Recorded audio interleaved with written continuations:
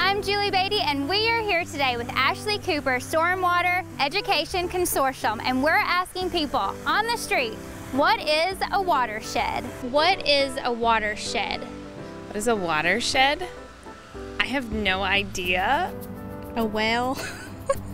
Well, I don't know. When I was growing up, the watershed was Mom and Dad would take you behind the watershed and beat your butts. A place that holds water.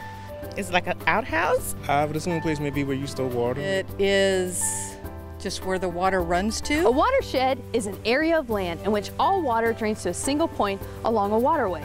We all live in a watershed.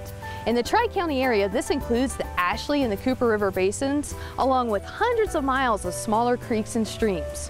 What we do on land can negatively impact our water resources. Do your part to protect clean water.